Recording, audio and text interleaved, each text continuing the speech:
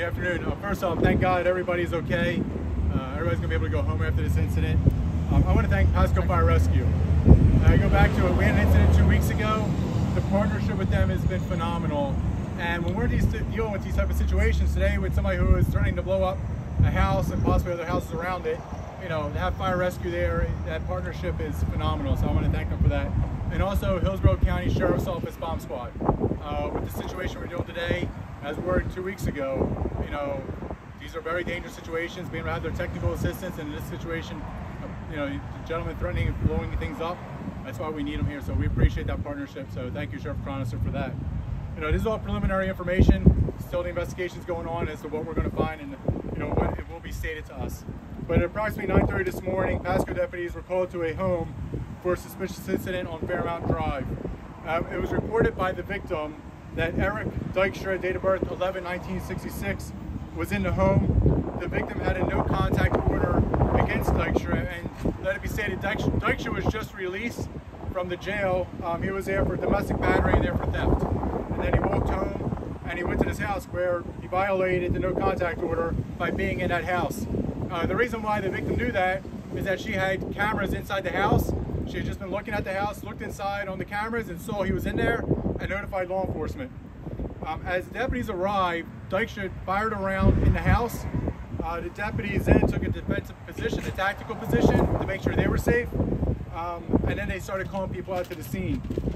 Dykstra then went on to make a statement that he was going to blow up the residence with gas and propane tanks to deter the deputies from going inside the house. We evacuated the nearby houses. So we go back to that part about having the camera inside the house. Because we had the camera, the victim was allowing us to view what was going on. We could see propane tanks, a gas tank light on top of it. So that's why we had to call it Hillsborough County, because we didn't know what was going on, what type of explosives were going to go off, and that's why we evacuated nearby residents. It was a large muster. As I go back to Pasco Fire Rescue, Hillsborough County Bomb Squad, our SWAT team, our behavioral health team came out, hostage negotiation. We were fortunate that 4 hours later, you know, after long negotiations, that's what I go back to. You had somebody who committed a crime and was in some type of mental health crisis. And so we did everything we could to have a peaceful resolution, because he already showed violence, not only once towards the victim with the domestic battery, he fired around while law enforcement was approaching, then he was threatening to blow up the house and residence. So all this came together as one bad incident, but we're fortunate because of the hard work of the negotiators, the SWAT team, everything, we had a peaceful resolution. But I want to state something right now. It's kind of going off of what happened today. 2 weeks ago, we had the incident out on 301 where somebody was shooting at law enforcement. We had the incident today where somebody fired around law enforcement. I will say this, we will do everything in our power to protect our citizens. We will do everything in our power to protect the law enforcement officers in these type of situations. But we have an issue. There are 700,000 people in our county. The Pasco Sheriff's Office, and I'm not speaking on behalf of Fire Rescue, but I can see it, we do not have the resources to handle all this. Our county has been booming for years, but our resources are not keeping up with the growth. And I'll tell you this, as I was coming here to the scene, there were numerous calls for service going on. People do not stop calling us because they say, oh, there's something bad going on Holiday, I'm going to not call the Sheriff's Office. Calls were going on. As I was coming here, I made a U-turn to go to a call to assist somebody, but then I got called off because Florida Highway Patrol was able to handle the situation.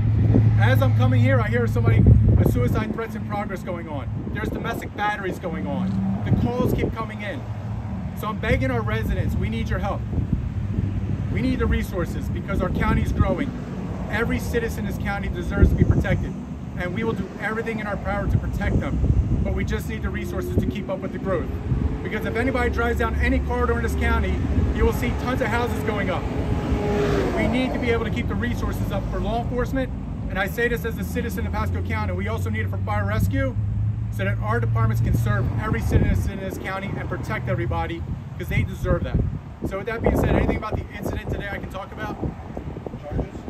Charges right now, well, we have them on the violation of the protection order, and as towards shooting at law enforcement and everything else, those are still being worked on right now. It's not probation for previous charges, so he'll be in jail for a while? I'm not sure about how long he's going to be in jail for, but with the domestic violence injunction against him, you know, it should hold him in for a week.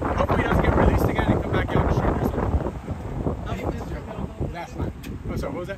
History of all the shoes that you're wearing. We were looking through. I mean, they've been talking to him, and that's it. I go back to it. This is society now. This is not just Pasco County. This is all society. The social media, the stress on everybody, everything going on is escalating everything. Violence is out there. I mean, firing around at law enforcement. He had to, you know, I'm going to blow things up. People are not looking for peaceful resolutions. We're fortunate to get one, but that's what I said. We're very blessed to have unbelievable members in the Pasco Sheriff's Office, our behavioral health team, to de-escalate the situation. Hostage negotiations to de-escalate it. Had it not de-escalated, that's why SWAT's there. But I do not know of a long history or anything. I just know that our negotiators were talking to them, and honestly, they did a hell of a job. I'm sorry. Why do you think he was in a mental health crisis when he was making these threats? I don't know why he was. I don't know why he was in the crisis he was in today. Just released from the jail, going to that house. He told members he had from the county jail back down here. Who knows what stress he's under? We'll find that out. But it's one of those situations that, had he not committed a crime, you know, right now they would have been probably taking him to Baycare Behavioral, trying to get him assistance. But he committed a crime.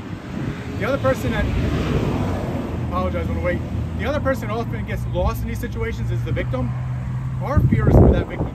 Our fear is that, God forbid, we weren't walking away from the situation, because our fear is that he would come back and he'd do something. And that's why the whole criminal justice process should be enshrined to protect the victim, and that's what we want to work with the victim also. Our victim advocates were out there. Victim advocates did a great job too, working with the victim to assist her.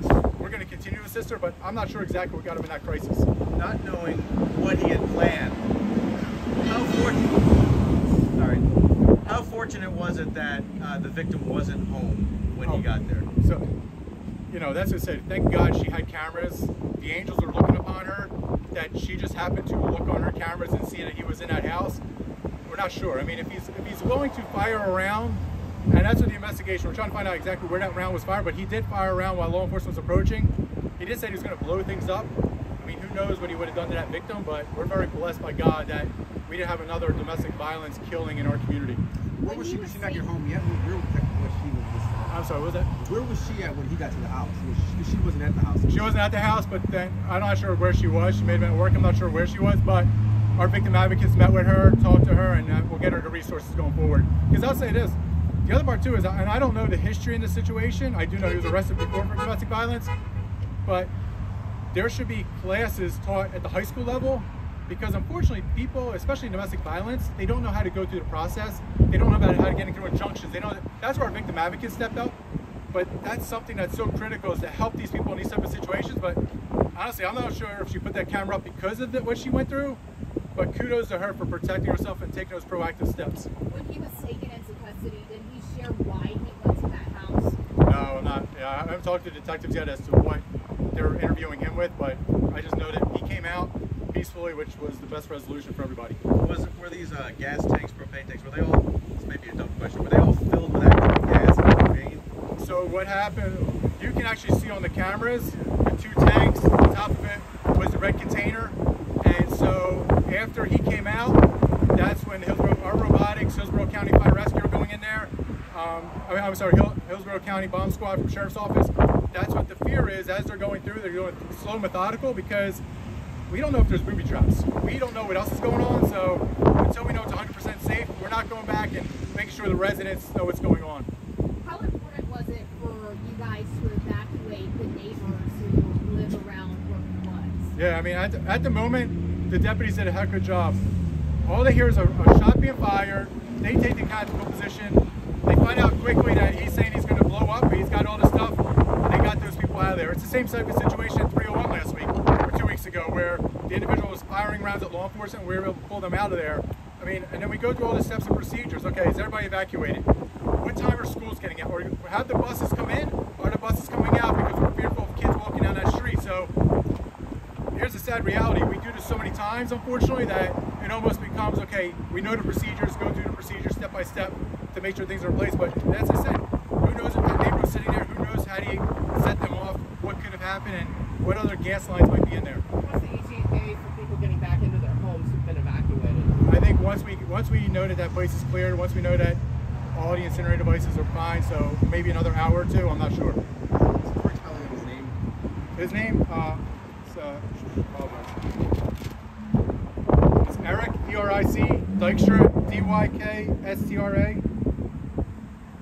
How important was that camera in the house for you guys to do what you did? So I was on the command bus, and I don't ever remember. I mean, sometimes we have to send robotics in there, and you know, we're trying to get a good view, but you literally just saw straight down 2 propane tanks, a red container on top of it.